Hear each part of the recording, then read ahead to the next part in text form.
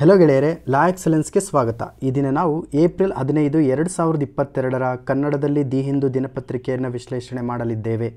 ಈ ದಿನದ coat, sincerity is the sum of all moral qualities, doctor B.R. Ambedkar. ಮೊದಲನೇ ಹಂತದಲ್ಲಿ ಈ ದಿನದ prelims question, the instrument of instruction contained in the government of India act 1935 have been incorporated in the constitution of India in the year of 1950 as.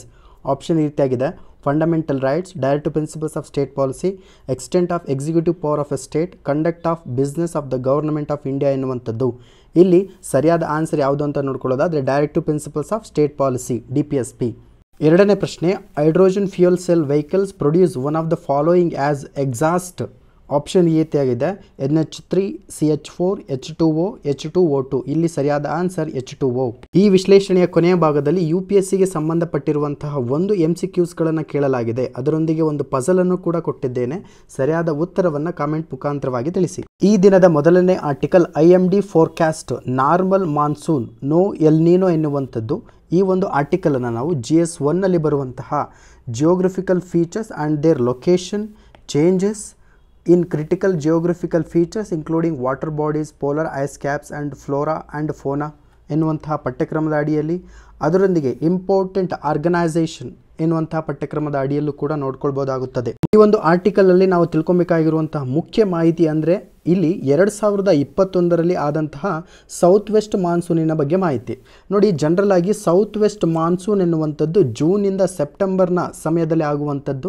So ಇದು 2021ರಲ್ಲಿ ಭಾರತ ದೇಶಕ್ಕೆ ಸಂಬಂಧಿಸಿದಂತೆ ಯಾವ ರೀತಿಯಾಗಿ ಆಗಿರುವಂಥದ್ದನ್ನು ಈ ಒಂದು ಡಯಾಗ್ರಾಮ್ನ ಮುಖಾಂತರವಾಗಿ ತಿಳ್ಕೊಳ್ಬೋದು. ಸೊ ಹೋದ ವರ್ಷಕ್ಕೆ ನಾವು ಕಂಪೇರ್ ಮಾಡಿಕೊಂಡ್ರೆ 0.7% ಕೊರತೆಯನ್ನು ಕಂಡಿದ್ದೇವೆ. ಸೊ ಹಿಸ್ಟಾರಿಕಲ್ ಅವರೇಜ್ ಎಷ್ಟರ ಪ್ರಮಾಣದಲ್ಲಿ ಇದೆ ಅಂತೇಳಿ ನೋಡ್ಕೊಳ್ಳೋದಾದರೆ 88 ಸೆಂಟಿಮೀಟರ್ನಷ್ಟು ಮೌಲ್ಯ ಹೊಂದಿರತಕ್ಕಂತಹ ಒಂದು ಮಳೆಯ ಪ್ರಮಾಣವನ್ನು ನಾವು ಕಂಡಿದ್ದೇವೆ. ಸೊ ಇದರಲ್ಲಿ ರೈನ್ ಗೇಜ್ ಎನ್ನುವಂತಹ ಒಂದು ಡಿವೈಸ್ ಇದೆ. ಸೊ ಈ ರೈನ್ ಗೇಜ್ನ ಮೀನಿಂಗ್ ಏನು ಅಂತ ನೋಡ್ಕೊಳ್ಳೋದಾದರೆ, ಮಳೆಯ ಪ್ರಮಾಣವನ್ನು ಕಂಡುಹಿಡಿಯುವಂತಹ ಒಂದು ಮಾಪನವನ್ನು ನಾವು ರೈನ್ ಗೇಜ್ ಅಂತ ಕರಿತೀವಿ. A device for collecting and measuring amount of rain fall, ಇದನ್ನು ನಾವು ರೈನ್ ಗೇಜ್ ಅಂತೇಳಿ ಕರಿತೇವೆ. ಸೊ ಮುಂದುವರಿದಂತೆ ಈ ಮಾನ್ಸೂನ್ ರೈನ್ ಡಿಫಿಸಿಟ್ಗೆ ಸಂಬಂಧಪಟ್ಟಂತೆ 9% ಆಗಸ್ಟ್ ತಿಂಗಳಲ್ಲಿ ಆಗಿರುವಂಥದ್ದು. ಸೊ 35% ಮೋರ್ ಪ್ರಮಾಣದಲ್ಲಿ ಅಂದರೆ ಹೆಚ್ಚು ಪ್ರಮಾಣದಲ್ಲಿ ಸೆಪ್ಟೆಂಬರ್ ತಿಂಗಳಲ್ಲಿ ಆಗಿರೋದ್ರಿಂದ ಆ ಒಂದು ರೈನ್ ಡಿಫಿಸಿಟನ್ನು ಬ್ಯಾಲೆನ್ಸ್ ಮಾಡಿರುವಂಥದ್ದು. ಸೊ ಓವರಾಲ್ ಮಾನ್ಸೂನ್ ರೈನ್ ಫಾಲನ್ನು ನಾವು ಕನ್ಸಿಡರ್ ಮಾಡಿಕೊಂಡ್ರೆ 87.4%ನಷ್ಟು ಹೊಂದಿರುವಂಥದ್ದನ್ನು ಈ ಒಂದು ಚಿತ್ರದ ಮುಖಾಂತರವಾಗಿ ನಾವು ತಿಳ್ಕೊಳ್ಬೋದು. ಸೊ ಇಲ್ಲಿ ಮೆಟ್ರಲಾಜಿಕಲ್ ಡಿಪಾರ್ಟ್ಮೆಂಟ್ ಅಪ್ಡೇಟ್ ಮಾಡಿರುವ ಪ್ರಕಾರ ಲಾಂಗ್ ಪೀರಿಯಡ್ ಅವರೇಜ್ ರೈನ್ಫಾಲ್ ಎಷ್ಟರ ಪ್ರಮಾಣದಲ್ಲಿ ಇದೆ ಅಂತೇಳಿ ನೋಡ್ಕೊಳ್ಳೋದಾದರೆ 87 ಸೆಂಟಿಮೀಟರ್ನಷ್ಟು ಇರಲಿದೆ ಎನ್ನುವಂಥದ್ದನ್ನು ಇಲ್ಲಿ ನೋಡ್ಕೊಳ್ಬೋದು. ಮುಂದುವರಿದಂತೆ ಆ ಒಂದು IMD ಕೊಟ್ಟಿರುವಂತಹ ಮಾಹಿತಿಯ ಪ್ರಕಾರ ಭಾರತ ದೇಶ 99% ಏನು ಲಾಂಗ್ ಪೀರಿಯಡ್ ಅವರೇಜಿಗೆ ಸಂಬಂಧಪಟ್ಟಿರ್ತಕ್ಕಂಥ ಮಳೆಯ ಪ್ರಮಾಣ ಏನಿದೆಯಲ್ಲ, ಅದರ ಲಾಂಗ್ ಪೀರಿಯಡ್ ಅವರೇಜ್ನ 99% ಭಾಗದಷ್ಟು ಮಳೆಯಾಗಲಿದೆ. ಸೊ ಈ ಮೂಲಕ 2022ರ ಈ ಒಂದು ಸಂದರ್ಭದಲ್ಲಿ ರಿವೈಸ್ಡ್ 87 ಸೆಂಟಿಮೀಟರ್ನಷ್ಟು ಮಳೆಯಾಗಲಿದೆ ಎನ್ನುವಂಥದ್ದನ್ನು ಇಲ್ಲಿ ಪ್ರಸ್ತಾಪಿಸಲಾಗಿದೆ. ಇದರೊಂದಿಗೆ ಲಾಂಗ್ ಪೀರಿಯಡ್ ಅವರೇಜ್ನ 96%ದಿಂದ 104%ದೊಳಗೆ ಮಳೆ ಆದರೆ ಅದನ್ನು ನಾವು ನಾರ್ಮಲ್ ರೈನ್ಫಾಲ್ ಅಥವಾ ನಾರ್ಮಲ್ ಮಾನ್ಸೂನ್ ಅಂತೇಳಿ ಕರೆಯಲಾಗುತ್ತದೆ. IMD ಎಕ್ಸ್ಪೆಕ್ಟ್ ಮಾಡುವಂತಹ ಸೆಂಟ್ರಲ್ ಪೆಸಿಫಿಕ್ ರೀಜನಲ್ಲಿ ಆಗುವಂತಹ ವಾರ್ಮಿಂಗಿಗೆ ಸಂಬಂಧಪಟ್ಟಂತೆ ಅಥವಾ ತಾಪಮಾನಕ್ಕೆ ಸಂಬಂಧಪಟ್ಟಂತೆ ಯಾವುದೇ ರೀತಿಯಾದಂತಹ ವಾರ್ಮಿಂಗ್ ಆಗೋದಿಲ್ಲ ಸೆಂಟ್ರಲ್ ಪೆಸಿಫಿಕ್ ವಿಭಾಗದಲ್ಲಿ. ಸೊ ಇದರೊಂದಿಗೆ ಎಲ್ ನಿನೋ ಎನ್ನುವಂತಹ ಫೆನಾಮಿನನ್ನು ಕೂಡ ನಿರೀಕ್ಷೆಯನ್ನು ಇಡಲಿಕ್ಕೆ ಆಗುವುದಿಲ್ಲ ಎನ್ನುವಂಥದ್ದನ್ನು ಎಕ್ಸ್ಪೆಕ್ಟ್ ಮಾಡಿದ IMD ಅಂದರೆ ಇಂಡಿಯನ್ ಮೆಟ್ರಲಾಜಿಕಲ್ ಡಿಪಾರ್ಟ್ಮೆಂಟ್ ಅಂತೇಳಿ ಕರೀತೇವೆ. ಸೊ ಈ ಲಾಂಗ್ ಪೀರಿಯಡ್ ಅವರೇಜಿಗೆ ಸಂಬಂಧಪಟ್ಟಿರ್ತಕ್ಕಂಥ ಹೆಚ್ಚಿನ ಮಾಹಿತಿಯನ್ನು ನೀವು ತಿಳ್ಕೊಳ್ಬೇಕಾದ್ರೆ ಈ ಒಂದು ಇಮೇಜ್ನ ಮುಖಾಂತರವಾಗಿ ನೀವು ತಿಳ್ಕೊಳ್ಬೋದಾಗುತ್ತದೆ. ಸೊ ಇಲ್ಲಿ ಅವರು ಪ್ರಸ್ತಾಪಿಸಿರುವುದರ ಮುಖಾಂತರವಾಗಿ ನೋಡ್ಕೊಳ್ಳೋದಾದರೆ rainfall over India as A hole long period ಅವರೇಜಿಗೆ ಸಂಬಂಧಿಸಿದಂತೆ 89 ಸೆಂಟಿಮೀಟರ್. ಇದರೊಂದಿಗೆ 99% ಆಫ್ ಲಾಂಗ್ ಪೀರಿಯಡ್ ಅವರೇಜನ್ನು ಇಲ್ಲಿ ಗಮನಿಸ್ಬೋದು, 96% ಕೂಡ ಗಮನಿಸ್ಬೋದು. ಇದರೊಂದಿಗೆ ನಾರ್ಮಲನ್ನು ನಾವು ಕನ್ಸಿಡರ್ ಮಾಡೋದಾದರೆ 96ಇಂದ 104 ಎನ್ನುವಂಥ ಪ್ರಮಾಣವನ್ನು ನಾವು ಗಮನಿಸಿದ್ರೆ ಅದನ್ನು ನಾರ್ಮಲ್ ರೈನ್ಫಾಲ್ ಅಂತೇಳಿ ಕರಿತೇವೆ. ಸೊ ಇದರೊಂದಿಗೆ ಜಿಯೋಗ್ರಫಿಕಲ್ ಡಿಸ್ಟ್ರಿಬ್ಯೂಷನನ್ನು ನೋಡಿಕೊಂಡಾಗ ಈ ಮಾನ್ಸೂನ್ ಎನ್ನುವಂತಹ ಮಳೆಯಿಂದ ಪಡೆಯುವಂತಹ ಮಳೆಯ ಪ್ರಮಾಣ 99% ಈಸ್ಟರ್ನ್ ಇಂಡಿಯಾಗೆ ಸಂಬಂಧಿಸಿದಂತೆ, ಸೆಂಟ್ರಲ್ ಇಂಡಿಯಾಗೆ 96%, ಸದರ್ನ್ ಪೆನಿನ್ಸುಲಾಗಿ 95%, ನಾರ್ತ್ ವೆಸ್ಟ್ ಅಂದರೆ ವಾಯು ವಿಭಾಗಕ್ಕೆ 93%ನಷ್ಟು ಮಾನ್ಸೂನ್ ಮಾರುತಗಳಿಂದಲೇ ಮಳೆಯಾಗುತ್ತದೆ ಎನ್ನುವಂಥದ್ದನ್ನು ನಾವು ಇಲ್ಲಿ ಗಮನಿಸಬಹುದು. ಮುಂದಿನ ಹಂತದಲ್ಲಿ IMD ಬಗ್ಗೆ ಮಾಹಿತಿಯನ್ನು ನೋಡ್ಕೊಳ್ಳೋದಾದರೆ ಇದು 1875ರಲ್ಲಿ ಸ್ಥಾಪನೆ ಆಗುತ್ತದೆ. ಇದರ ಕೇಂದ್ರ ಕಚೇರಿ ನ್ಯೂ ದೆಹಲಿಯಲ್ಲಿದೆ. ಅಡ್ಮಿನಿಸ್ಟ್ರೇಟಿವ್ ರೆಸ್ಪಾನ್ಸಿಬಿಲಿಟಿ ಎನ್ನುವಂಥದ್ದನ್ನು ನಾವು ಮಿನಿಸ್ಟ್ರಿ ಆಫ್ ಅರ್ತ್ ಸೈನ್ಸಸ್ನ ಅಡಿಯಲ್ಲಿ ನೋಡ್ಕೊಳ್ಬೋದು. ಏನು ಭಾರತ ದೇಶಕ್ಕೆ ಸಂಬಂಧಿಸಿದಂತೆ ಮೆಟ್ರಲಾಜಿ ಆಗಿರ್ಬೋದು, ಸಿಸ್ಮಾಲಜಿ ಆಗಿರ್ಬೋದು ಅಥವಾ ಇತರೆ ಸಬ್ಜೆಕ್ಟ್ಗಳಿಗೆ ಸಂಬಂಧಿಸಿದಂತೆ IMD ಕಂಪ್ಲೀಟ್ ಮಾಹಿತಿಯನ್ನು ಕೊಡುವಂಥದ್ದು, ಗವರ್ನಮೆಂಟಿಗೆ ಚೀಫ್ ಗವರ್ನಮೆಂಟ್ ಏಜೆನ್ಸಿಯಾಗಿ ಕೆಲಸ ಮಾಡುವಂಥದ್ದು. ಇದರೊಂದಿಗೆ IMD ಮ್ಯಾಂಡೇಟ್ಗಳನ್ನು ನೋಡ್ಕೊಳ್ಳೋದಾದರೆ ಮೆಟ್ರಲಾಜಿಕಲ್ ಅಬ್ಸರ್ವೇಷನ್ಸ್ಗಳನ್ನು ಟೇಕಿಂಗ್ ಮಾಡುವಂಥದ್ದು. ಕೆಲವೊಂದು ಮೀಟ್ರಲಾಜಿಕಲಿಗೆ ಸಂಬಂಧಪಟ್ಟಿರುವಂತಹ ಸ್ಟಾರ್ಮ್ಸ್ ಆಗಿರ್ಬೋದು, ಸೈಕ್ಲೋನ್ಸ್ ಆಗಿರ್ಬೋದು, ಡಸ್ಟ್ ಸ್ಟಾರ್ಮ್ಸ್ ಆಗಿರ್ಬೋದು, heat waves, cold waves, heavy ರೈನ್ಸ್ಗೆ ಸಂಬಂಧಪಟ್ಟಂತೆ ವಾರ್ನಿಂಗ್ಸ್ಗಳನ್ನು ಕೊಡುವಂಥದ್ದು, ಭೂಕಂಪದ ನಿಖರವಾಗಿರ್ತಕ್ಕಂಥ ಮಾಹಿತಿಯನ್ನು ಪ್ರೊವೈಡ್ ಮಾಡುವಂಥದ್ದು ಮತ್ತು ಮೀಟ್ರಲಾಜಿಗೆ ಸಂಬಂಧಪಟ್ಟಂತೆ ರಿಸರ್ಚನ್ನು ಮಾಡುವಂತಹ ಕೆಲಸ ಈ IMD ಮಾಡುವಂಥದ್ದನ್ನು ನಾವು ಇಲ್ಲಿ ಗಮನಿಸಬಹುದು. ಮುಂದಿನ article Belur historical Chennakeshava temple strikes A notes of harmony ಎನ್ನುವಂಥದ್ದು. ಈ ಒಂದು ಆರ್ಟಿಕಲನ್ನು ನಾವು GS1ನಲ್ಲಿ ಬರುವಂತಹ ಇಂಡಿಯನ್ ಕಲ್ಚರ್ ಅಥವಾ art and architectural art form ಎನ್ನುವಂಥ ಪಠ್ಯಕ್ರಮದ ಅಡಿಯಲ್ಲೇ ನೋಡ್ಕೊಳ್ಬೋದು. Maulvi reeds accepts from the ಕೋರನ್ to mark start of ರಥೋತ್ಸವ ಎನ್ನುವಂಥದ್ದು. ಇಲ್ಲಿ ಬೇಲೂರು ಚೆನ್ನಕೇಶವ ಎನ್ನುವಂತಹ ಒಂದು ದೇವಾಲಯದ ಬಗ್ಗೆ, ಅಲ್ಲಿ ನಡೆಯುವಂತಹ ಒಂದು ರಥೋತ್ಸವದ ಬಗ್ಗೆ ಮಾಹಿತಿಯನ್ನು ಕೊಡಲಾಗಿದೆ. ನಮಗೆ ಪ್ರಿಲಿಮ್ಸ್ ಪಾಯಿಂಟ್ ಆಫ್ ವ್ಯೂಗೆ ಬೇಲೂರಿನ ಚೆನ್ನಕೇಶವ ದೇವಾಲಯದ ಬಗ್ಗೆ ಕಂಪ್ಲೀಟ್ ಮಾಹಿತಿಯನ್ನು ತಿಳ್ಕೊಳ್ಬೇಕಾಗುತ್ತದೆ. ಮುಂದಿನ ಹಂತದಲ್ಲಿ ಬೇಲೂರಿನ ಚೆನ್ನಕೇಶವ ದೇವಾಲಯದ ಬಗ್ಗೆ ಕಂಪ್ಲೀಟ್ ಮಾಹಿತಿಯನ್ನು ತಿಳ್ಕೊಳ್ಳೋಣ ಎಕ್ಸಾಮ್ ಪಾಯಿಂಟ್ ಆಫ್ ವ್ಯೂಗೆ ಸಂಬಂಧಿಸಿದಂತೆ. ನೋಡಿ ಇಲ್ಲಿ ಚಿತ್ರ ಕಾಣಿಸ್ತಾ ಇದೆಯಲ್ಲ, ಇದನ್ನು ನಾವು ಬೇಲೂರಿನ ಚೆನ್ನಕೇಶವ ದೇವಾಲಯ ಅಂತೇಳಿ ಕರಿತೇವೆ. ಇಲ್ಲೊಂದು ಶಿಲ್ಪಕಲೆ ಕಾಣಿಸ್ತಾ ಇದ್ದರೆ ಇದನ್ನು ನಾವು ಸ್ಕಲ್ಪ್ಚರ್ಸ್ ಅಂತೇಳಿ ಕರಿತೇವೆ.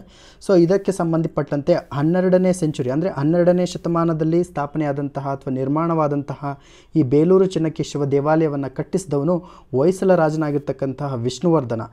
ಹೊಯ್ಸಳ ರಾಜನಾಗಿರ್ತಕ್ಕಂಥ ವಿಷ್ಣುವರ್ಧನ 1116ರಲ್ಲಿ ಕ್ರಿಸ್ತಶಕ 1116ರಲ್ಲಿ ಚೋಳರ ವಿರುದ್ಧ ಗೆಲ್ತಾನೆ. ಆ ಒಂದು ಗೆಲುವಿನ ಸವಿನೆನಪಿಗೋಸ್ಕರ ಈ ಒಂದು ದೇವಾಲಯವನ್ನು ನಿರ್ಮಾಣ ಮಾಡ್ತಾನೆ. ಈ ಒಂದು ದೇವಾಲಯ ಯಾವ ವಾಸ್ತುಶಿಲ್ಪ ಶೈಲಿಯಲ್ಲಿ ಇದೆ ಅಂತೇಳಿ ಕ್ವಶನನ್ನು ಕೇಳ್ತಾರೆ. ಸರಿಯಾಗಿ ನೆನಪಲ್ಲಿ ಇಟ್ಕೊಬೇಕು, ಹೊಯ್ಸಳ ಆರ್ಕಿಟೆಕ್ಚರ್ ಎನ್ನುವಂಥದ್ದು, ಹೊಯ್ಸಳ ವಾಸ್ತುಶಿಲ್ಪದಲ್ಲಿ ಈ ಒಂದು ದೇವಾಲಯ ನಿರ್ಮಾಣವಾಗಿರುವಂಥದ್ದು. ಇದರೊಂದಿಗೆ ಬೇಲೂರು ಎನ್ನುವಂತಹ ಒಂದು ಸ್ಥಳ ಯಗಚಿ ನದಿಯ ದಂಡೆಯಲ್ಲಿದೆ ಎನ್ನುವಂಥದ್ದನ್ನು ನಾವು ಗಮನದಲ್ಲಿಟ್ಕೊಬೇಕು. ಈ ಒಂದು ದೇವಾಲಯವನ್ನು ನಿರ್ಮಾಣ ಮಾಡಿರುವಂತಹ ಪ್ರಮುಖವಾಗಿರ್ತಕ್ಕಂಥ ಇಬ್ಬರು ಶಿಲ್ಪಿಗಳು, ಸ್ಕಲ್ಪ್ಚರ್ಸ್ಗಳು ಅಥವಾ ಕನ್ಸ್ಟ್ರಕ್ಟರ್ಸ್ಗಳು ಯಾರು ಅಂತ ನೋಡ್ಕೊಳ್ಳೋದಾದರೆ ದಾಸೋಜ ಮತ್ತು ಚಾವಣ ಎನ್ನುವಂಥದ್ದು. ಇದರೊಂದಿಗೆ ಈ ಒಂದು ದೇವಾಲಯ ಯಾವ ಒಂದು ದೇವರಿಗೆ ಡೆಡಿಕೇಟ್ ಮಾಡಲಾಗಿದೆ ಎನ್ನುವಂಥದ್ದನ್ನು ನಾವು ಗಮನದಲ್ಲಿಟ್ಕೊಬೇಕು. ವಿಷ್ಣು ದೇವರಿಗೆ ಡೆಡಿಕೇಟ್ ಮಾಡಿರುವಂಥದ್ದು. ಮುಂದಿನ ಆರ್ಟಿಕಲ್ ಗ್ರೌತ್ ಪ್ಯಾಂಗಸ್. ಈ ಒಂದು ಆರ್ಟಿಕಲನ್ನು ನಾವು GS3ಯಲ್ಲಿ ಬರುವಂತಹ ಇಂಡಿಯನ್ ಎಕಾನಮಿ ಎನ್ನುವಂತಹ ಪಠ್ಯಕ್ರಮದ ಅಡಿಯಲ್ಲಿ ನೋಡ್ಕೊಳ್ಬೋದು. ಸೌತ್ ಏಷ್ಯನ್ ಎಕಾನಮಿಗೆ ಸಂಬಂಧಪಟ್ಟಂತೆ ವಿಶ್ವ bank, world bank 2022ರ growth projection ಅನ್ನು ಮಾಡಿರುವಂಥದ್ದು. ಈ ಗ್ರೌತ್ ಪ್ರೊಜೆಕ್ಷನ್ನಲ್ಲಿ ಸೌತ್ ಏಷ್ಯನ್ ಎಕಾನಮಿಗಳ ಗ್ರೌತ್ ರೇಟ್ ಎಷ್ಟರಲ್ಲಿದೆ ಅನ್ನುವಂಥದ್ದನ್ನು ನೋಡೋದಾದರೆ 6.6%. ಆದರೆ ಈ ಒಂದು ಗ್ರೋತ್ ಪ್ರೊಜೆಕ್ಷನ್ ಜನವರಿ ಎನ್ನುವಂತಹ ಸಂದರ್ಭದಲ್ಲಿ 7.6% ಅಷ್ಟು ಇರಲಿದೆ ಎನ್ನುವಂಥದ್ದನ್ನು ಇದೇ ವರ್ಲ್ಡ್ ಬ್ಯಾಂಕ್ ರಿಲೀಸ್ ಮಾಡಲಾಗಿತ್ತು. ಈ ಒಂದು ಪ್ರೊಜೆಕ್ಷನ್ಗಿಂತ 6.6%ಗೆ ಇಳಿಕೆ ಆಗಿರೋದಕ್ಕೆ ಮೇನ್ ಕಾರಣ ಏನು ಅಂತ ನೋಡ್ಕೊಳ್ಳೋದಾದರೆ, ಒಂದು ಕೋವಿಡ್-19ನಲ್ಲಿ ಉಂಟಾಗಿರತಕ್ಕಂತಹ ಒಂದು ಪ್ಯಾಂಡಮಿಕ್ಕು, ಅದರೊಂದಿಗೆ ರಷ್ಯಾ ಮತ್ತು ಉಕ್ರೇನ್ನಲ್ಲಾದಂತಹ ಕಾನ್ಫ್ಲಿಕ್ಟು, ಇವೆರಡೂ ಕೂಡ ಕೀ ಡಿಟರ್ಮಿನೆಂಟ್ ಫ್ಯಾಕ್ಟರ್ ಆಗಿದೆ. ಇದರೊಂದಿಗೆ ಆಯಿಲ್ ಪ್ರೈಸಸ್ ಆಗಿರ್ಬೋದು ಅಥವಾ ಫುಡ್ ಪ್ರೈಸಸ್ ಆಗಿರ್ಬೋದು, ಇವೆರಡೂ ಕೂಡ ಗ್ರೋತ್ ಪ್ರೊಜೆಕ್ಷನ್ಗೆ ಸಂಬಂಧಪಟ್ಟಂತೆ ಇಳಿಕೆ ಆಗಿರುವುದಕ್ಕೆ ಎರಡು ಪ್ರಮುಖವಾದಂತಹ ಪಾತ್ರವನ್ನು ವಹಿಸ್ತಾ ಇದೆ ಅಂತೇಳಿ ವರ್ಲ್ಡ್ ಬ್ಯಾಂಕ್ ಪ್ರಸ್ತುತಪಡಿಸಲಿದೆ.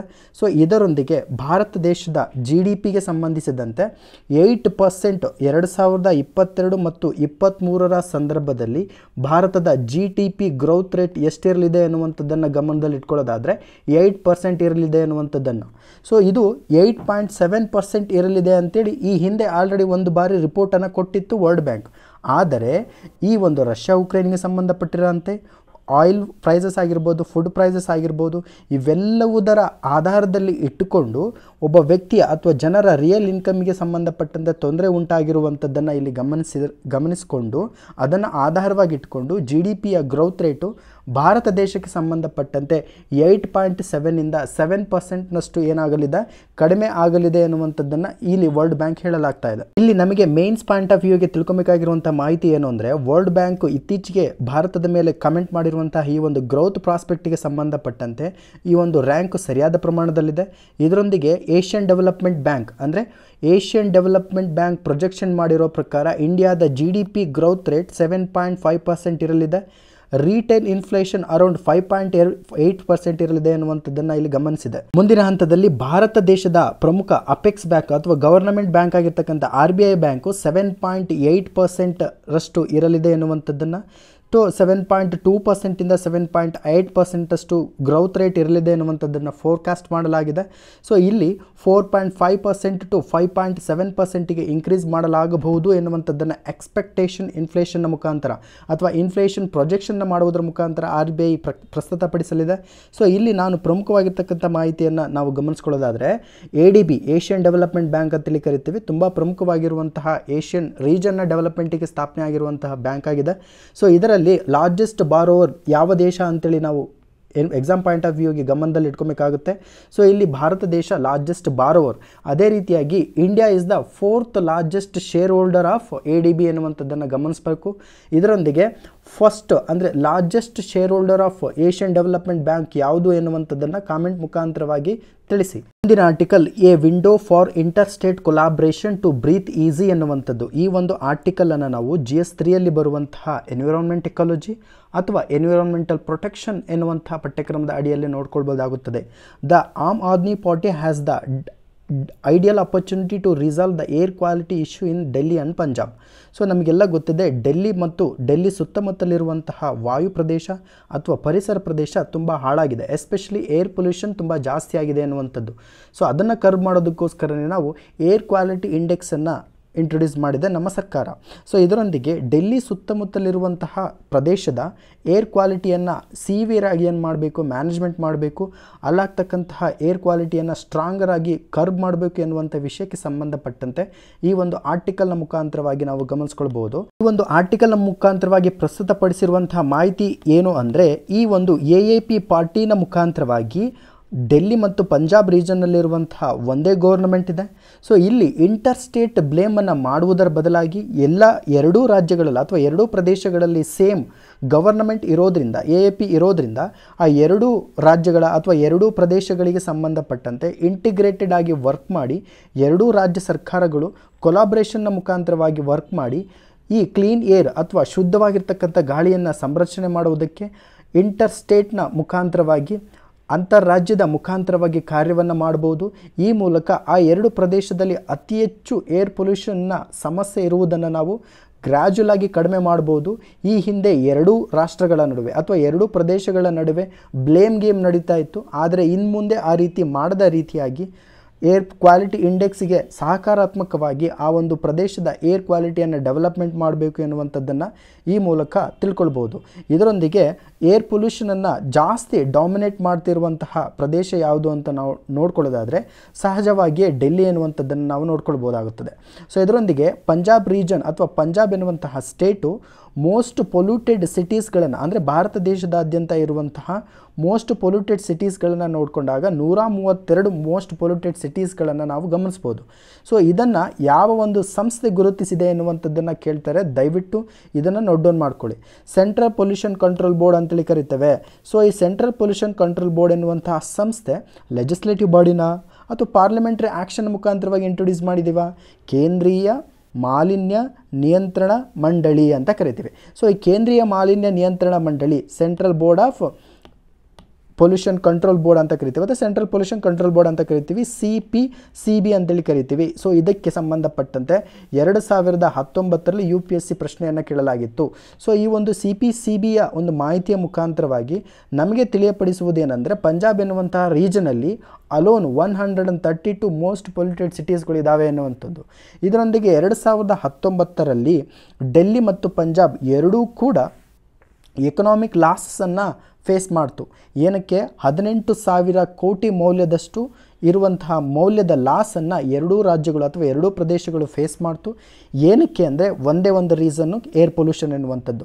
ಸೊ ಈ ಏರ್ ಪೊಲ್ಯೂಷನ್ ಆಗಿರ್ಬೋದು, ವಾಟರ್ ಪೊಲ್ಯೂಷನ್ ಆಗಿರ್ಬೋದು, ಅಥವಾ ವಾಟ್ ಎವರ್ ಸಾಯಿಲ್ ಪೊಲ್ಯೂಷನ್ ಆಗಿರ್ಬೋದು, ಈ ಎಲ್ಲ ಪೊಲ್ಯೂಷನ್ಸ್ಗಳನ್ನು ಸರಿಯಾದ ಪ್ರಮಾಣದಲ್ಲಿ ನಾವು ಮ್ಯಾನೇಜ್ಮೆಂಟ್ ಮಾಡಿದರೆ ಮಾತ್ರ ಮುಂದಿನ ದಿನಗಳಲ್ಲಿ ಸಸ್ಟೈನಬಲ್ ಡೆವಲಪ್ಮೆಂಟ್ ಎನ್ನುವಂತಹ ಒಂದು ಗೋಲ್ಸ್ಗಳಿಗೆ ಅರ್ಥ ಸಿಗುತ್ತದೆ ಎನ್ನುವಂಥದ್ದನ್ನು ನಾವು ಗಮನಿಸಬೇಕು. ಸೊ ಫಾರ್ ಎಕ್ಸಾಂಪಲ್ ಇಲ್ಲಿ ಸಸ್ಟೈನಬಲ್ ಡೆವಲಪ್ಮೆಂಟ್ ಅಂದರೆ ಏನು? ನಮಗೆಲ್ಲ ಗೊತ್ತಿದೆ ಸಸ್ಟೈನಬಲ್ ಡೆವಲಪ್ಮೆಂಟ್ ಗೋಲ್ಸ್ಗಳು ಈಗ ಆಲ್ರೆಡಿ 17 ಇದ್ದಾವೆ ಅಂತೇಳಿ. ಸೊ ಇದನ್ನು ನಾವು 2030ರಲ್ಲಿ ನಾವು ಏನು ಮಾಡಬೇಕು, ಗೆಲ್ಲಬೇಕು ಅಥವಾ ಸಾಧಿಸಬೇಕು ಅಂತೇಳಿ ಗುರಿಯನ್ನು ಹಾಕ್ಕೊಂಡಿದ್ದೀವಿ.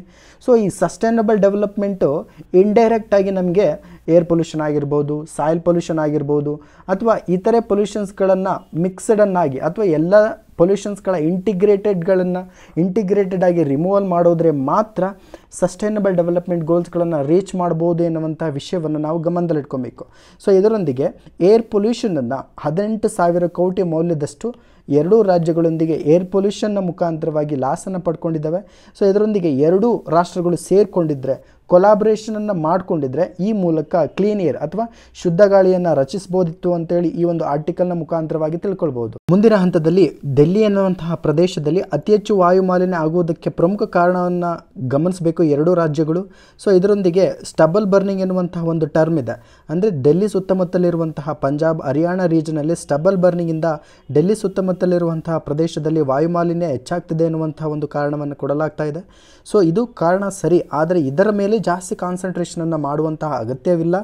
ಇದನ್ನು ಹೊರತುಪಡಿಸಿ ಎರಡೂ ರಾಜ್ಯಗಳು ಕೂಡ ಬೇರೆ ಆಲ್ಟರ್ನೇಟಿವ್ ಸೊಲ್ಯೂಷನನ್ನು ನೋಡ್ಕೊಳ್ಬೇಕು. ಇದರೊಂದಿಗೆ ಕಾಮನ್ ಅಂಡರ್ಸ್ಟ್ಯಾಂಡಿಂಗ್ ಎರಡೂ ರಾಜ್ಯಗಳ ಮುಖಾಂತರವಾಗೂ ಕೂಡ ಬರಬೇಕು ಎನ್ನುವಂಥದ್ದನ್ನು ಈ ಒಂದು ಆರ್ಟಿಕಲ್ನ ಮುಖಾಂತರವಾಗಿ ತಿಳ್ಕೊಳ್ಬೋದು. ಸೊ ಇಲ್ಲಿ ನಮಗೆ ಪ್ರಿಲಿಮ್ಸ್ ಪಾಯಿಂಟ್ ಆಫ್ ವ್ಯೂಗೆ ಸಂಬಂಧಪಟ್ಟಂತೆ ಸ್ಟಬಲ್ ಬರ್ನಿಂಗ್ ಎನ್ನುವಂಥದ್ದು ತುಂಬ ಪ್ರಮುಖವಾಗಿರ್ತಕ್ಕಂಥ ಟಾಪಿಕ್ಕು. ಸೊ ಈ ಸ್ಟಬಲ್ ಬರ್ನಿಂಗಿಗೆ ಸಂಬಂಧಪಟ್ಟಂತೆ ಕಂಪ್ಲೀಟ್ ಮಾಹಿತಿ ಈ ಒಂದು ಇಮೇಜ್ನ ಮುಖಾಂತರವಾಗಿ ತಾವು ಗಮನಿಸ್ಕೊಳ್ಬೋದು. ಸೊ ಇಲ್ಲಿ ನೋಡಿ, ಗ್ರೀನ್ ರೆವಲ್ಯೂಷನ್ಗೆ ಸಂಬಂಧಪಟ್ಟಂತೆ, ಸೊ ಅದರಿಂದ ಬಂದಿರತಕ್ಕಂಥ ಔಟ್ಪುಟ್ಗೆ ಸಂಬಂಧಪಟ್ಟಂತೆ ಯಾವ ರೀತಿಯಾಗಿ ಸ್ಟಬಲ್ ಬರ್ನಿಂಗ್ ಆಗ್ತಾ ಇದೆ ಪಂಜಾಬ್ ಮತ್ತು ಹರಿಯಾಣ ಎನ್ನುವಂಥ ಪ್ರದೇಶದಲ್ಲಿ, ಎಸ್ಪೆಷಲಿ ಮತ್ತು UP ಎನ್ನುವಂತಹ ಪ್ರದೇಶದಲ್ಲಿ. ಸೊ ಅದರೊಂದಿಗೆ ಮೇಜರ್ ಎಫೆಕ್ಟ್ಸ್ಗಳು, ನ್ಯೂಟ್ರಿಷನ್ಸ್ಗಳಿಗೆ ಸಂಬಂಧಪಟ್ಟಂತೆ, ಎನ್ವಿರಾನ್ಮೆಂಟಲ್ ಪೊಲ್ಯೂಷನ್ ಯಾವ ರೀತಿಯಾಗಿದೆ, ಸ್ಮಾಗ್ ಫಾರ್ಮೇಷನ್ ಆಗ್ತದೆ, ಹೆಲ್ತ್ ಇಶ್ಯೂಸ್ಗಳು. ಸೊ WHO ಸಂಬಂಧಪಟ್ಟಂತೆ ಡೆಲ್ಲಿ 6th ಪ್ಲೇಸಸನ್ನು ಪಡ್ಕೊಂಡಿರುವಂಥದ್ದು. ಸೊ ಇಲ್ಲಿ ರೆಸ್ಪಾನ್ಸಸ್ಗಳಿಗೆ ಸಂಬಂಧಪಟ್ಟಂತೆ ರಿಮೋಟ್ ಸೆನ್ಸಿಂಗು ಮತ್ತು ಫರ್ದರ್ ಪಾಸಿಬಲ್ ಸ್ಟೆಪ್ಸ್ಗಳನ್ನು ಸಂಬಂಧಪಟ್ಟಂತೆ ಈ ಒಂದು ಕಂಪ್ಲೀಟ್ ಇಮೇಜ್ನ ಮುಖಾಂತರವಾಗಿ ತಾವು ಮಾಹಿತಿಯನ್ನು ಗಮನಿಸ್ಕೊಳ್ಬೋದು. ಇಲ್ಲಿ ಈ ಮೂಲಕ ಅಂತಿಮವಾಗಿ ಎರಡೂ ರಾಜ್ಯ ಸರ್ಕಾರಗಳು ಕೂಡ ಏರ್ ಕ್ವಾಲಿಟಿಯನ್ನು ಡೆವಲಪ್ಮೆಂಟ್ ಮಾಡೋದಕ್ಕೋಸ್ಕರ ಅಂತಾರಾಜ್ಯ ಸಹಕಾರವನ್ನು ಸೃಷ್ಟಿಸುವ ಮೂಲಕ ಡೆಲ್ಲಿ ಮತ್ತು ಪಂಜಾಬ್ ರೀಜನಲ್ಲಿ ವಾಯುಮಾಲಿನ್ಯಕ್ಕೆ ಸಂಬಂಧಪಟ್ಟಂತೆ ಸರಿಯಾದ ಪ್ರಮಾಣದ ಸಹಕಾರವನ್ನು ತೆಗೆದುಕೊಳ್ಬೇಕು. ಸಮಸ್ಯೆಯನ್ನು ತೆಗೆದುಹಾಕುವುದಕ್ಕೆ ಮೂಲವಾಗಿರ್ತಕ್ಕಂತಹ ಸೊಲ್ಯೂಷನನ್ನು ತೆಗೆದುಕೊಳ್ಬೇಕಾಗಿರುವಂಥದ್ದು. ಇದರೊಂದಿಗೆ ಇಂಡೋ ಗ್ಯಾಂಗೆಟಿಕ್ ಪ್ಲೇನ್ಸ್ನಲ್ಲಿರುವಂತಹ ಹಲವು ರೀತಿಯ ಅಂತರ್ರಾಜ್ಯಗಳಿಗೆ ಸಂಬಂಧಪಟ್ಟಂತೆ ಎಕ್ಸ್ಟೆಂಡ್ ಮಾಡಬೇಕು. ಸೊ ಇವರು ವಹಿಸಿರುವಂತಹ ಒಂದು ಪರಿಹಾರ ಮಾರ್ಗಗಳನ್ನು ಕೂಡ ಇಂಡೋ ಗ್ಯಾಂಗೆಟಿಕ್ ಪ್ಲೇನ್ಸ್ನಲ್ಲಿ ಬರುವಂತಹ ಅಂತಾರಾಜ್ಯ ಸರ್ಕಾರಗಳು ವಹಿಸಬೇಕು, ಫೋರಮ್ಸ್ಗಳು ವಹಿಸಬೇಕು. ಸೊ ಆ ಅಂತಾರಾಜ್ಯ ಫೋರಮ್ಸ್ಗಳಿಗೆ ಸಂಬಂಧಪಟ್ಟಂತೆ ಒಂದು ಕ್ಲಾಸಿಕ್ ಎಕ್ಸಾಂಪಲನ್ನು ಕೊಟ್ಟರೆ ನಿಮಗೆ ಈಸಿಯಾಗಿ ಅರ್ಥ ಆಗುತ್ತೆ. NZZ ಅಂತೇಳಿ ಕರಿತೀವಿ, ಅದನ್ನು ನಾವು ನದರನ್ ಝೋನಲ್ ಕೌನ್ಸಿಲ್ ಅಂತೇಳಿ ಕರಿತೀವಿ. ಸೊ ಈ ಝೋನಲ್ ಕೌನ್ಸಿಲ್ಸ್ಗಳನ್ನು ಯಾವ ಆ್ಯಕ್ಟ್ನ ಮುಖಾಂತರವಾಗಿ ಇಂಟ್ರೊಡ್ಯೂಸ್ ಮಾಡುತ್ತೆ ಅನ್ನುವುದನ್ನು ಕಾಮೆಂಟ್ ಮುಖಾಂತರವಾಗಿ ತಿಳಿಸಿ. ಸೊ ಇದರೊಂದಿಗೆ ನದರನ್ ಝೋನಲ್ಗೆ ಸಂಬಂಧಪಟ್ಟಂತೆ ಎಸ್ಪೆಷಲಿ ಝೋನಲ್ ಕೌನ್ಸಿಲ್ಗೆ ಅಡ್ಮಿನಿಸ್ಟ್ರೇಷನ್ ಮಾಡುವಂತಹ ಸಂದರ್ಭದಲ್ಲಿ ಯಾರು ಪ್ರೆಸಿಡೆನ್ಷಿಯಲ್ ಶಿಪ್ಪನ್ನು ಅಥವಾ ಚೇರ್ಮನ್ಶಿಪ್ಪನ್ನು ಹೊಂದಿರುತ್ತಾರೆ ಅನ್ನುವಂಥದ್ದನ್ನು ಕೂಡ ಕಾಮೆಂಟ್ ಮುಖಾಂತರವಾಗಿ ತಿಳಿಸಿ. ಸೊ ಇಲ್ಲಿ ನದರನ್ ಝೋನಲ್ ಕೌನ್ಸಿಲ್ಗೆ ಸಂಬಂಧಪಟ್ಟಂತೆ ಯಾವ ಸ್ಟೇಟ್ಸ್ಗಳು ಬರ್ತವೆ ಅನ್ನುವಂಥದ್ದು ನಮಗೆ ಪ್ರಿಲಿಮ್ಸ್ ಪಾಯಿಂಟ್ ಆಫ್ ವ್ಯೂಗೆ ಇಂಪಾರ್ಟೆಂಟ್ ಆಗ್ತವೆ. ಸೊ ನದರನ್ ಝೋನಲ್ ಕೌನ್ಸಿಲ್ಗೆ ಸಂಬಂಧಪಟ್ಟಂತೆ ಡೆಲ್ಲಿ, ಪಂಜಾಬ್, ಚಂಡೀಗಢ, ಹರಿಯಾಣ, ರಾಜಸ್ಥಾನ್, ಹಿಮಾಚಲ್ ಪ್ರದೇಶ್ ಮತ್ತು ಜಮ್ಮು ಆ್ಯಂಡ್ ಕಾಶ್ಮೀರ್, ಲಡಾಖ್ ಇಷ್ಟು ಪ್ರದೇಶಗಳು ನದರನ್ ಝೋನಲ್ ಕೌನ್ಸಿಲ್ ಅಥವಾ ಉತ್ತರ ವಲಯ ಮಂಡಳಿ ಎನ್ನುವಂತಹ ಮಂಡಳಿಗೆ ಸಂಬಂಧಪಟ್ಟಿರುವಂಥದ್ದು. ಸೊ ಎರಡೂ ರಾಜ್ಯಗಳು ಅಂದರೆ ಡೆಲ್ಲಿ ಮತ್ತು ಪಂಜಾಬ್ ರೀಜನ್ಗಳು ತೆಗೆದುಕೊಂಡ್ರೆ ಈ ಪ್ಲಾಟ್ಫಾರ್ಮ್ ಏನಾಗ್ತಾ ಹೋಗುತ್ತೆ, ಈ ಒಂದು ಝೋನಲ್ ಫೋರಮಿಗೂ ಕೂಡ ಎಕ್ಸ್ಟೆಂಡ್ ಆಗುತ್ತೆ. ಈ ಝೋನಲ್ ಕೌನ್ಸಿಲ್ಗೆ ಎಕ್ಸ್ಟೆಂಡ್ ಆದಾಗ ಆ ಒಂದು ರಾಜ್ಯದಲ್ಲಿರುವಂತಹ ಕೋಆರ್ಡಿನೇಷನ್ನು ಅಂದರೆ ಗಡಿಯಲ್ಲಿರುವಂತಹ ಸ್ಟೇಟ್ಸ್ಗಳು ತೆಗೆದುಕೊಳ್ಳುವುದರ ಮುಖಾಂತರ ಅಲ್ಟಿಮೇಟಾಗಿ ಏರ್ ಪೊಲ್ಯೂಷನ್ ಎನ್ನುವಂಥ ಕ್ರೈಸಿಸನ್ನು ನಾವು ಸಿಗ್ನಿಫಿಕೆಂಟಾಗಿ ಕರ್ಬ್ ಮಾಡಬಹುದು ಎನ್ನುವಂಥದ್ದನ್ನು ಈ ಒಂದು ಆರ್ಟಿಕಲ್ನ ಮುಖಾಂತರವಾಗಿ ತಿಳ್ಕೊಳ್ಬೋದಾಗುತ್ತದೆ.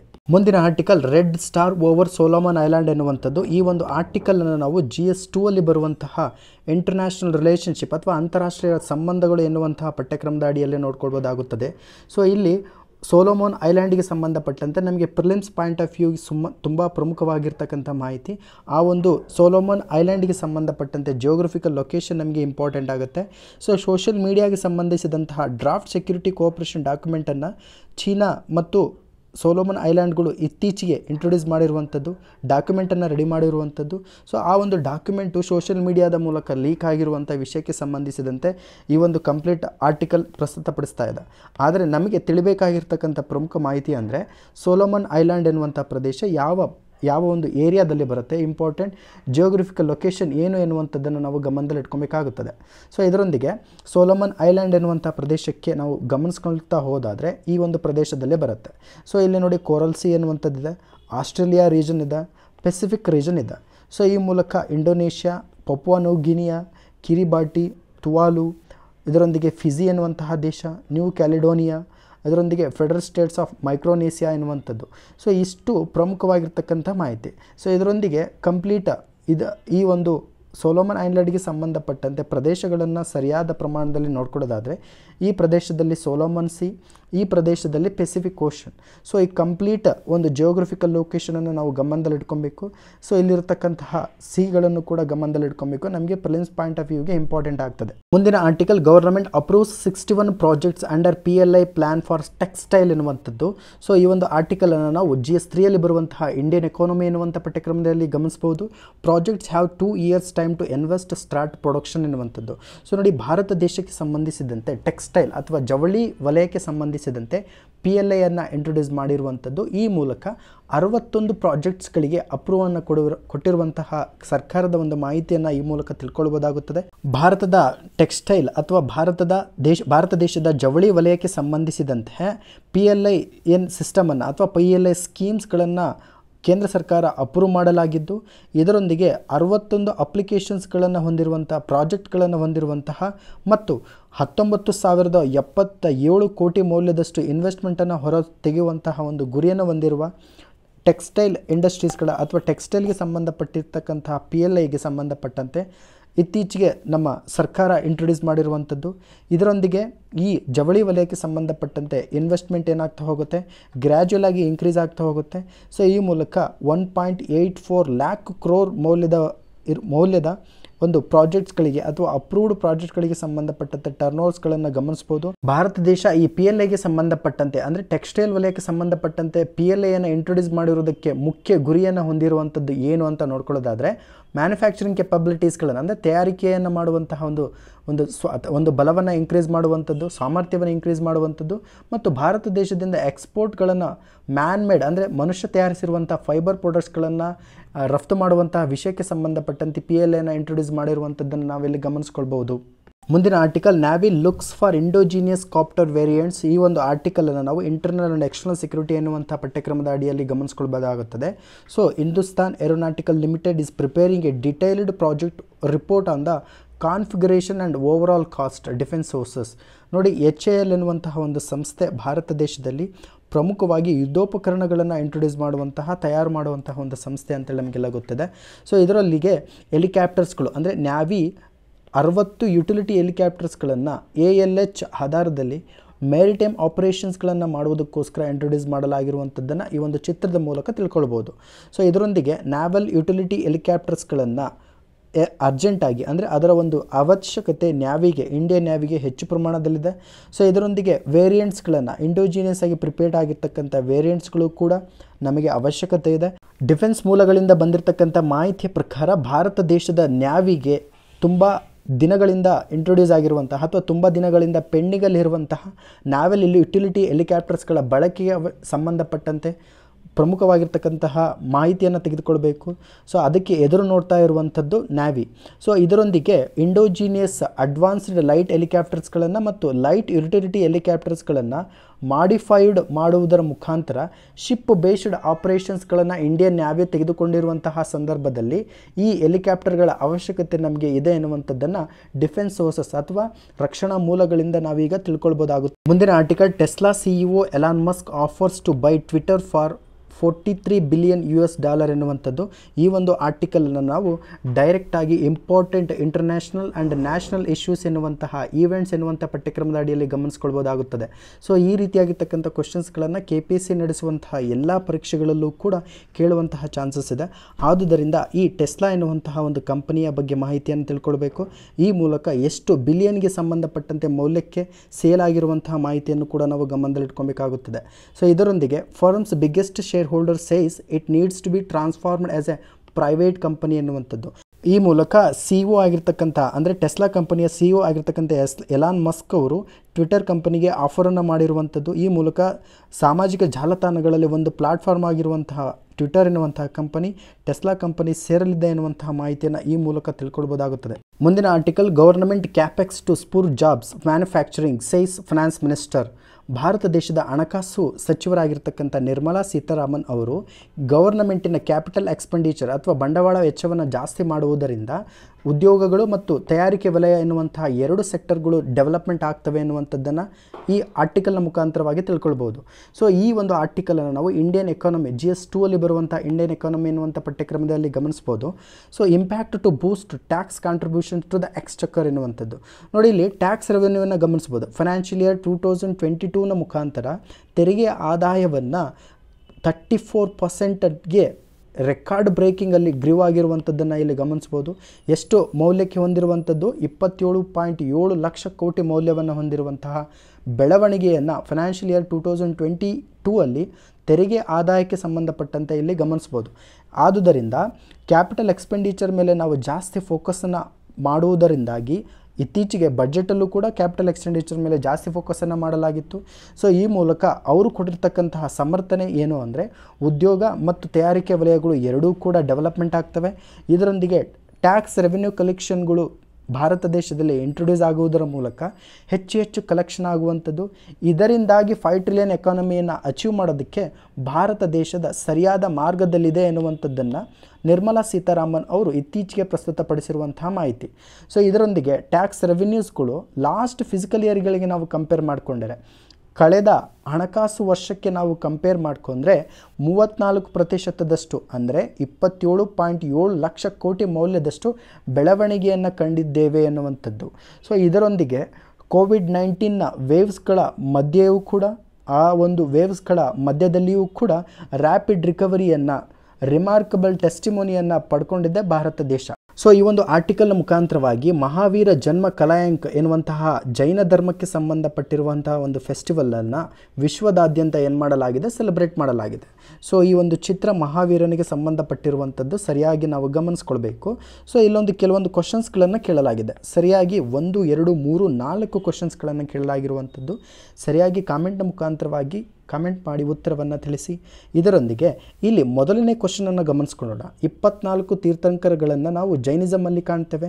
ಅದೇ ರೀತಿಯಾಗಿ ಜೈನಿಸಮಿಗೆ ಸಂಬಂಧಪಟ್ಟಂತೆ 4 ಪ್ರಮುಖವಾಗಿರ್ತಕ್ಕಂಥ ಕ್ವಶನ್ಸ್ಗಳನ್ನು ಇಲ್ಲಿ ಕೇಳಲಾಗಿದೆ. ನಿಮಗೆ ಒಂದು ಬಾರಿ ರಿವಿಷನ್ ಆದಾಗ ಆಗುತ್ತೆ. ಸರಿಯಾಗಿ ಈ 4 ಕ್ವಶನ್ಸ್ಗಳನ್ನು ಓದಿ ಅರ್ಥ ಮಾಡಿಕೊಂಡು ಕಾಮೆಂಟ್ ಮುಖಾಂತರವಾಗಿ ಉತ್ತರವನ್ನು ತಿಳಿಸಿ. ಅಂತಿಮವಾಗಿ which one of the following terms indicates the mechanism used by commercial bank ಅಂದರೆ ವಾಣಿಜ್ಯ ಬ್ಯಾಂಕುಗಳು for providing credit to the government? Cash credit ratio, ಡೆಪ್ಟ್ service obligation, liquidity adjustment facility, statutory liquidity ratio ಎನ್ನುವಂಥದ್ದು. ಇದರಲ್ಲಿ ಸರಿಯಾದ ಉತ್ತರವನ್ನು ಗಮನಿಸಿ ಕಾಮೆಂಟ್ ಮುಖಾಂತರವಾಗಿ ಉತ್ತರವನ್ನು ತಿಳಿಸಿ. ಇದಾಗಿತ್ತು 15/4/2022 ಕನ್ನಡದಲ್ಲಿ ದಿ ಹಿಂದೂ ದಿನಪತ್ರಿಕೆಯ ವಿಶ್ಲೇಷಣೆ. ಈ ವಿಶ್ಲೇಷಣೆಗೆ ಸಂಬಂಧಪಟ್ಟಂತೆ ತಾವೇನಾದರೂ ಗೊಂದಲವನ್ನು ಹೊಂದಿದ್ರೆ ಕಾಮೆಂಟ್ ಮುಖಾಂತರವಾಗಿ ತಿಳಿಸಿ. ಎಲ್ಲರಿಗೂ ಒಳ್ಳೆಯದಾಗಲಿ. ಧನ್ಯವಾದಗಳು.